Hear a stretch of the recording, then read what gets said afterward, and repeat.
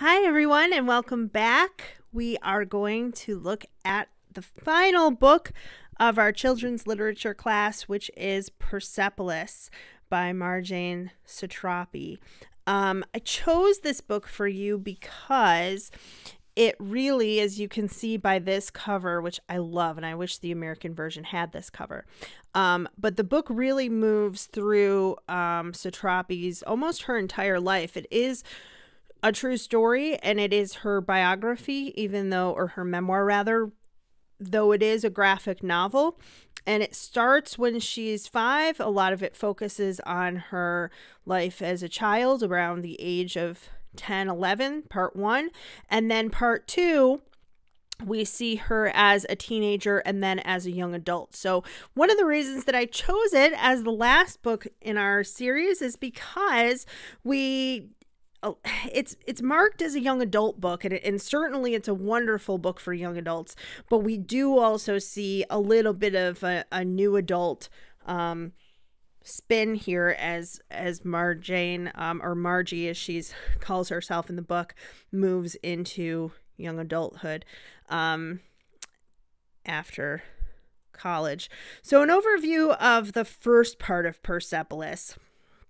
Some pictures here. The top one straight out of the book. The second one down here is adapted from the book for the movie version, which I do recommend watching as well. So Persepolis, it's a graphic autobiography. So I'm going to use the word novel, but it's not exactly a novel. It's a graphic autobiography by Marjane Satrapi. It depicts her childhood up to her early, again, new adult years in Iran during and after the Islamic Revolution. The title Persepolis is a reference to the ancient capital of the Persian Empire, Persepolis. The book has sold more than 2 million copies worldwide. The first part was written in 2000. The second part was written in 2004. Typically, this is together as one book, which is what I have assigned to you, the complete Persepolis, as opposed to part 1 and part 2. And as I said, it's also been made into a movie. So part 1 begins in the 1970s. It focuses on Margie's youth during the Islamic Revolution in Iran. We're going to talk about what happened there and her take on it in just a couple minutes. So Margie is part of an upper middle class family. She's exposed to a lot of Western political thoughts and ideas, as well as some communist ideologies at a very young age. But she doesn't fully understand these, and she kind of gets caught up in some of the movements. She's inspired to demonstrate against the Shah when she is quite young. I think by that point she's maybe about 10. But later, when religious extremists don't bring the revolution that was promised, she struggles to navigate in her new society. So this is one of the reasons that I pair this book with The Giver and Gathering Blue. We again have an individual whose teenage rebellious years are kind of mirrored by the fact that there are problems in society, and she wants to see those problems solved. However, again, this is a little more realistic than dystopian fiction, which is not. When war is declared with Iraq, Iraq invades Iran just after the revolution takes place. So Margie and her family rebel against the new regime in increasingly dangerous ways, drinking alcohol, which would have been illegal. Not Margie doesn't drink alcohol, but her parents do at that point. She starts to skip school. She wears non-approved clothing. She buys things on the black market as like a 10, 11-year-old. And these are kind of her ways of fighting oppression. She also faces trauma. We talked about that with Joey Pigza, and here it's even more apparent because she really is living in a war-torn country. People are imprisoned, tortured, murdered, and unlike the other books that we've read so far, this is depicted in pretty graphic terms. So it's not off page. They tell what happens during the torture. Now, you don't see it as much because this is a graphic novel, but we do see some of it, and certainly we hear about it. So she's hearing about these things at an even younger age She sees bombed buildings, she sees dead bodies, she hears about incidents, and these really cause her quite a bit of emotional pain. So in part 2, her parents are worried about her because she is a strong female and a lot of women's rights are being taken away at this point. They are concerned for her safety. They travel to Europe and they feel like that would be a better place for her. So they send her to Vienna. And at first she lives with her mother's friend because her parents want her to get an education. They worry for her safety. And again, because of her rebellious spirit. She struggles with authority even more in Vienna than she did in Iran. Partially, I think, because of the trauma, partially because of her personality, and partially because of the time period in which she's living. So she moves to a boarding house. At one point, she's in a school run by nuns. She very often gets angry at authority figures, yells at them, and eventually, she goes through a physical and ideological transformation. She really shows, there are a couple, I will call them almost montages, where you see her physical appearance changes. She cuts her hair, she starts smoking, she starts doing drugs, she starts drinking. For a period of time, she's homeless. She struggles to stay in school and focus on her studies and make her parents proud. So Margie returns to Iran after 4 years, but she faced more trauma in Austria. I almost said Australia. Sorry, guys. She faced trauma in Austria while living in Vienna. And she really, for a while in the book, refuses to talk about what she's been through. She's depressed, she's kind of suicidal, and she struggles to fit in socially with the girls who used to be her friends. Now she has very little in common with them, and they are living lives that are quite different from the one that she's been living, where she's had almost complete freedom. They've had almost complete authoritarian control and oppression.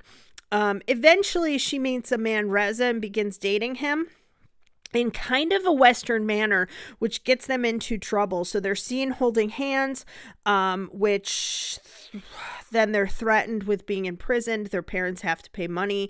Eventually, she has to make decisions about her relationship, her life in Iran, whether she's going to stay there or whether she's going to leave, what's going to happen to her and Reza. So before I talk about the developmental changes we see and how they meet and reflect the needs of readers, I want to give you a little bit of historical background. If you have taken my sci-fi class, I gave some of this historical background when I talk about The Handmaid's Tale. If you haven't taken that course, I really recommend that you, this book is a great pairing with The Handmaid's Tale. The Handmaid's Tale is an adult book, and I just taught it for my other class, so I didn't want to assign that here. But if you like Persepolis, The Handmaid's Tale is a great book to read along with that. I can't tell you about the sequel to The Handmaid's Tale because I haven't read it yet, but it is on my list. At any rate, the historical background. So before 1978, the Shah of Iran attempted to westernize the country. Iran had a lot of revenues from oil and economic growth. They also had high rates of government spending and inflation. They experimented before that with parliamentary democracy. And I put this here because I want to be upfront. I think a lot of the problems we've had in the Middle East are because of our own doing. So in 1953, there was a coup that was backed, I wouldn't say led by the CIA. I shouldn't have put that word there, but it was at least backed financially by the CIA, and it overthrew the prime minister. If I leave the comments open, people are probably going to debate me on whether or not exactly happened there. Again, I don't want to go into so much detail here, but I want to give you just an overview. So the country had parliamentary democracy for a period of time.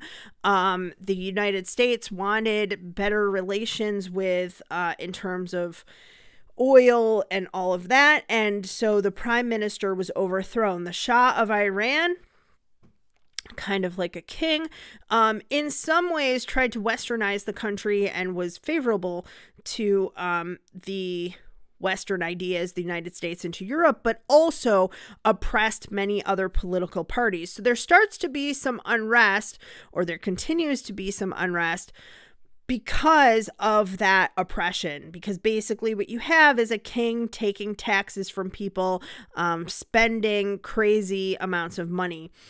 Throughout the 1960s, westernized and secular practices were put into place. So the veil was banned. Women's rights were extended. So extrajudicial divorce was ended. Extrajudicial divorce means that a man can just say to his wife, I divorce you, without having to go through proper procedures. So there was an end put to that.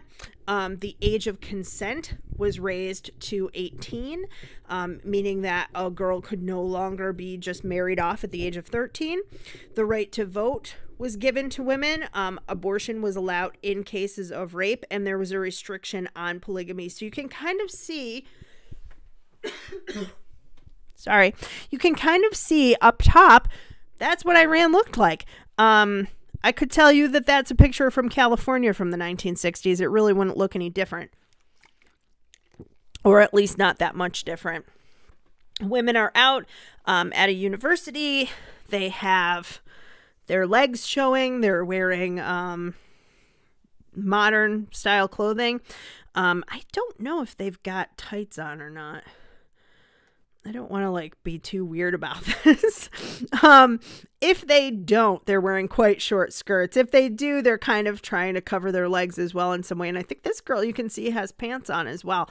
So the problem here, there's another picture of students in the late 1960s, Iranian students, similar to people here in the US. Women are wearing pants and similar shoes. Men have long shaggy hair, as do the women. Not that much different from what we would have seen in this country. The problem is that outwardly, Iran was expanding economically. They were modernizing, but a lot of the country was traditional, conservative, and rural, and they did not like these changes. So you can see here a group of conservative women protesting some of these changes, and they're holding up a picture of the man who eventually would be in charge. All of these women are wearing the veil to sort of different degrees. So to zoom in again, a little bit of hair showing here, but not with this woman. This woman's wearing it in a little bit more of a conservative way, and the younger girl has it on as well. So a lot of the conservative individuals in the country, you know, religiously, they feel like they're being oppressed because the Shah is forcing upon them some of these westernized changes, in their view. And also, at the same point, you have people who are being oppressed. If you are going against the Shah or speaking out against him, you're imprisoned. And we see this in our book. So during the revolution, a return to conservative values is enforced. Rights for women are taken away. Committees are enforcing a dress code that force women to wear the veil, the hijab. Child centers and women's centers were closed. Family planning was abolished. The laws about divorce and the right to vote were repealed. And for a while, another great book about this is Reading Lolita in Tehran. For a while, women were also not allowed to go to university or to teach at the universities. Now, some of this has been changed since then, but you can see this picture here after the revolution, how different it is from these pictures here, right? A lot more conformity, the longer Khadr type veil. I think that's the name for it. If I'm pronouncing it wrong, I apologize. Extramarital sex and adultery become punishable offenses. Punishments can include fines, imprisonment, flogging, and execution by stoning. So we see some of that in the book. According to Iran's new constitution, all civil, penal, financial, economic, administrative, cultural, military, political, and other laws and regulations must be based on Islamic criteria. So a large difference from the rules under the Shah. The thing is that the Iranian Revolution, also known as the Islamic Revolution, so a lot of people, especially I think Westerners, believed that this is... I love this. Punk is not dead, but it's spelled wrong. It's a scene from the book where she's being forced to change her clothing by these women who are part of one of those committees, the real fashion police. At any rate, a lot of Westerners thought that the revolution was just led by Islamic extremists. In fact, that was really not the case, and the book fully depicts this story of what exactly was taking place. In fact, the movement against the monarchy was supported by a lot of different groups. There were some leftist groups, some liberal groups, some communist socialist groups, and then there were some other organizations, a lot of socialist student movements as well. But the primary group was were the religious extremists. So basically what happened is that after this revolution in 1979, Iran was in crisis. You know, you just don't know what might have happened, except that in the 1980s, I think in 1980, just after the revolution, Iraq invaded Iran, setting off a war that would last for 8 years. So with all of these different factions vying for power, essentially the religious extremists come up and they have now a cause. They have Iraq to fight against, and that is when the Ayatollah Khomeini and his supporters crush rival factions, defeat local rebellions, they consolidate power, and they are the ones eventually who are in control. And again, I'm not completely really a historian, but I do want to give you an overview of some of this, what was going on. So Iraq invades Iran, starting a war which lasts for 8 years. So to me, what's interesting about this book is that this is the first part of the book. The second part of the book, I think, picks up maybe at the tail end of the Iran-Iraq war. So we really get to see these events from the point of view of a child and then later a teenager. In some ways, because of what's going on, Margie grows up quite quickly, and obviously she's intelligent, so cognitively we'll talk about that more later, but it's really fascinating. Number one, if you don't know much about what happened in Iran and you're from the United States or another country and you just kind of weren't familiar, but it's this very interesting recounting of history from a woman who lived through it as a child and what she was thinking and feeling as a child. So it's a really nice way to end our course. Is it young adult or new adult? Well, here's one of Margie's transformations. She's giving herself a makeover, and this is how she thinks of herself before, and here's how she is after. The next part after this, she starts doing aerobics, and it's kind of a funny little scene. But the book begins when she's 5 and ends when she's about 23. As I said, some of the scenes take place when she's a child, but it's not a book for younger children. However, I wouldn't say that it's exactly a book for adults either, and I do think that it could be young adult or new adult, high school or college, or, just a tiny bit after. And certainly adults really enjoy the books, particularly people who are interested in history and learning about other cultures. The subject matter is graphic. There are depictions of sex and violence, not really drawn sex, though, so you don't have to worry. If you're worried about that, don't. But there are discussions about sex. There are depictions of violence, the horrors of war, living away from home for the first time, losing your virginity, getting married. All of these things are dealt with. What's interesting, though, is that I have not known of this book to be challenged, and it could be because by this point, maybe parents don't do that as much. Also, it's not a book that is in middle school libraries. Like The Giver sometimes can end up in a middle school library. You're not going to have that with Persepolis. I don't think, too, I have known many college teachers who have assigned this book, again, because it is kind of a new adult book. I've not known many high school teachers who have assigned it. So that could also be why. Maybe it just hasn't kind of made its way to high school curriculum for the most part. So it could be in some high school classrooms, but again, I've known probably 3 or 4 people in college who've taught the book. Margie's life as a young married woman, some of the subject matter might be a bit controversial for high school, but it's a good crossover book.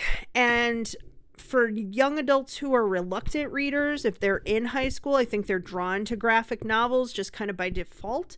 And if you have never read a graphic novel, I am providing a resource for you for that, by the way, how to read a graphic novel. So kind of how to go through the panels and how to do that. But younger readers are sometimes drawn to comic books and graphic novels and graphic biographies.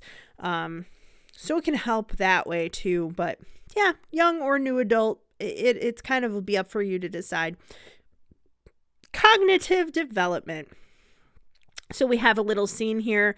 Margie, I think at this point, maybe 8, 9, 10, somewhere around there. Her mother is going to a protest. Her father says, no, it's too dangerous. And her mother says, she should start learning to defend her rights as a woman right now. Since the 1979 revolution, I'd grown older, well, a year older, and my mom had also changed. The book is graphic, but the characters are round and complex, as is the plot. We have a much larger cast of characters here than we've had in previous books. We have subplots, we have multiple settings, and again, it spans quite a long period of time. What's interesting to me, intellectually, Margie does not seem like a child. It could be because the author was advanced for her age, or it could be because we're reading a memoir which is being written by an adult. So the author's memory of herself might not be entirely accurate. It is a true story, but she's trying to recreate some of the scenes that happened in her childhood. And a lot of times you have to take some artistic liberties if you're doing that. So I don't know. I think that there are some things that happen in the first couple chapters of this book where I'm like, really? Like, would a 5 or 6-year-old say that? Would a 10-year-old actually do that? I don't know. I have some hesitation, but it's something I'd like for us to talk about in some of our discussions. Yeah, again, more like a child, more like an adult than a child. Think about how she speaks, how she interacts with others, her parents, yeah, but other adults as well. She spends some time with other adults, including her grandmother, other aunts and uncles, neighbors, and then some of her peers. But in some ways, she's like a kid kind of playing war games without really understanding what she's doing. And in other ways, she seems to have kind of a grasp of some philosophers that most people have not heard of. And then watch to see how she matures cognitively. So she moves from being a child to a tween to a young adult and then into adulthood. How do her ideas move from black and white thinking to understanding the intricacies of life? How does she view the revolution? How does she view gender roles? How does she come to a more mature understanding of the world beyond just, this is a book that I heard my parents talking about and I'm going to parrot it back to you? And then lastly, watch for how trauma interrupts her cognitive and emotional social development. We talked about this with Joey Pigza and a little bit with the other books for our last unit. The Watsons Go to Birmingham. Certainly, Kenny goes through a traumatic period. Paul faces some trauma because of things that happened in his family. But here, I don't want to say that it's more real because, you know, especially with Joey, and Kenny, some of the things that they're going through are very real. Certainly similar, though, here. Some comparisons to the trauma that Kenny goes through seeing the church bombing. Margie also sees buildings being bombed. She also sees children being killed. But there's a lot more trauma, I guess, or yeah, there's a lot more trauma, and throughout the book, not just one incident. So some of the things that she faces in Vienna, being out on the streets, being homeless, using drugs and alcohol to kind of numb her emotions, all of that. I want you to watch to see how that affects her, because cognitively, she reacts to things sometimes almost like a younger kid would, even when she's an adult. Emotional development. Here's just one scene, again, on page, right? We see what this looks like. She and her mother are walking past a building that has been bombed. We also have this depiction of a theater that was locked and then set on fire. Again, it's very difficult for me to even talk about these things. So you can imagine a child going through this and seeing these incidents occur or hearing about them. So emotionally, because of this, Margie struggles through mixed emotions at a very young age. In her young adult years, she's depressed, angry, rebellious, and pushing against adults and other authority figures. Again, part of that is her personality. She's a strong-willed woman. Part of it is because the trauma that she's been through, her confusion, it comes out in anger and lashing out at people. But really look to see how she depicts these authority figures. I didn't get too much here into unreliable narration, but unreliable narration in this case, not like our other books where it's just from the point of view of a child. Here we have an adult kind of recounting events from the past. And in some instances, they might be trying to put themselves in a better light than what actually happened at the time.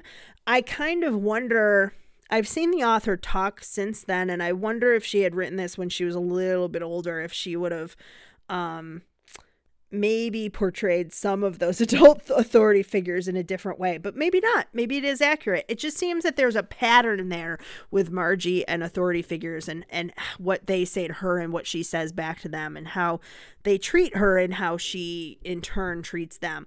Many teens make decisions with the future in mind. Margie seems to act kind of impulsively sometimes. She's making emotionally driven decisions, sometimes putting her health or her life at risk. And I think that's because of the revolution and the war that she's living through. It's very difficult to think about the future when your safety is in jeopardy at all times. So issues of safety and security. As I said before, turning to drugs and alcohol to numb and manage her emotions. But this self-medicating just leads to more trauma. And she feels conflicted when it comes to the extremist changes in her country. What I mean by this is there are things that happen that she can't fully comprehend. Some things she questions, especially with her teachers, as the curriculum changes. You know, you have a teacher who tells you that the Shah is wonderful. The next day, that same teacher is telling you that the Shah is full of crap and that he's horrible. But watch for some of those conflicting emotions and how she deals with them. Her sexuality seems also confused. She's living in a very repressed society, so she's almost using her sexuality to kind of break out of that repression, but at the same time, she's making sexual decisions that she doesn't seem really ready for, and sometimes that she doesn't even seem to really want. So going out with certain people, getting in deeper into a relationship, getting married, all of these are emotionally complicated things. And it's interesting because in the first person, we really get what was going through her mind at that time. Also, how she treats the veil. The veil is kind of a symbol of the fundamentalist society that has come upon her. So she's forced to wear it, but her friends are possibly wearing it because they want to, or because, you know, they didn't grow up in a Western country where they had the freedom to choose whether or not to wear it. So a lot of person versus self conflict here, and completely reflecting the changes that young adults are going through as they're in their teenage years and then beyond. Social development. This is a little clip here of Margie talking to a friend, and obviously they're quite younger at this point.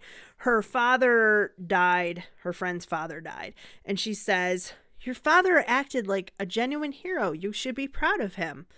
And the girl says, "I wish he were alive and in jail rather than dead as a hero." In her younger years, Margie has some friends and she has playmates. But while some of the friendships she makes are deep, a lot of them are not. They're kind of superficial and short-lived. She bounces around from place to place. As a young child, in Persepolis Part 1, she does not really have a problem as much interacting with children and adults, unless those adults are authority figures like teachers. But when she moves from Iran to Austria, she has trouble fitting in with peers and her new surroundings. At one point, she connects with a group of outcasts, but her relationships with these people seem really more on the fact that they're outcasts and that they're drinking and doing drugs, as opposed to having actual shared interests. When she moves back from Austria, she returns to Iran. She's again isolated and doesn't fit in with her peer group there. So there are things that they do that she does not understand. Even like typical things like they want to go shopping and she wants to talk about deep subjects. Again, she does find her romantic partner, but what I want you to watch here is how they interact. She talks about their relationship and how they're almost codependent on each other. And so you have someone here in Margie who's really struggling to figure out who she is. She's been trying to rebel to find her identity, and now she gets with this partner, and her identity kind of becomes like intermingled with his, but not necessarily in a healthy way. Essentially, she strives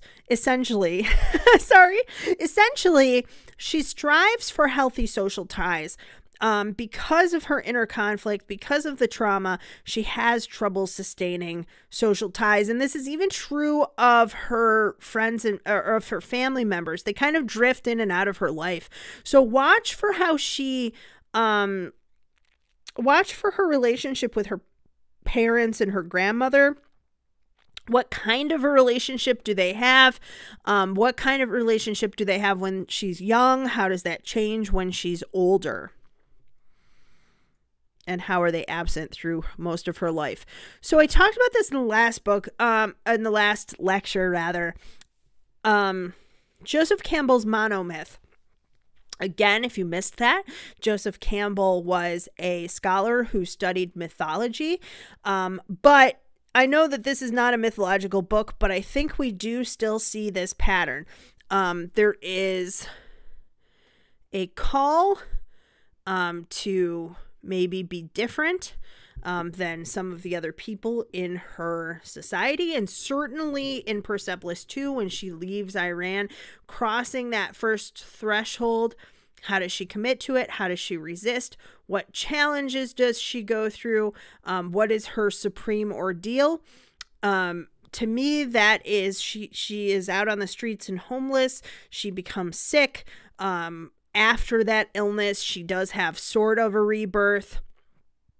And then how does she go through almost a final death and rebirth when coming to Iran again? And then after she returns to Iran, what are some of her challenges and what happens in the end? I do think that you really can see this hero journey in her story. So look for some of these points, particularly, I talked with The Giver a lot about that call to adventure and the road to trials. Here, the supreme ordeal, the transformation. What happens to her? How is she reborn? And then how does she have more trials and challenges and temptation? Here is our excerpt. Oh, if I can erase the slide. No, I cannot. Great. Okay. The regime had understood that one person leaving her house while asking herself, "Are my trousers long enough? Is my veil in place? Are they going to whip me? Can my makeup be seen?" no longer asks herself, "Where is my freedom of thought? Where is my freedom of speech? What's going on in the political prisons? My life, is it livable? I think that this, like, just these 2 panels, this is after she's returned to Iran, and just these 2 panels really show some of the societal conflict going on here, and also the fact that she has some inner turmoil as well. And I want to say it's not the clothing requirements, and it's not the religion in and of itself.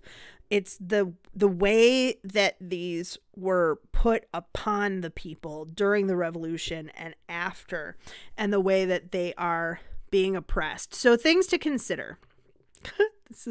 I love that. Getting things off the black market to listen to ABBA. The world building here. What is the world like that she lives in? How does that world change? And how does she deal with conflict, person versus self, and then person versus society as that world changes? There are some person versus person conflicts here, little skirmishes along the way in this big cast of characters that we have, but not really as much as the other 2. Intimate first-person narration. We are really getting to know her on quite an intimate level. We know her thoughts and her feelings, and we see a lot of the events from a child's point of view and then from a teenager's point of view. The developmental changes in part 1 as Margie grows from a child to a teenager, and then again in part 2 as she matures from a teenager to a young adult, and then as she goes into adulthood. So I want you to watch for the developmental changes. Really, we've been talking about through the entire semester, but especially the changes that take place as a teenager. So a lot in part 2, as she grows and matures and changes. The way that trauma affects her life and the development that she's going through. And then some of the themes here to watch for: repression, nationalism, education. What does it mean to be educated? What threatens her education? Hypocrisy.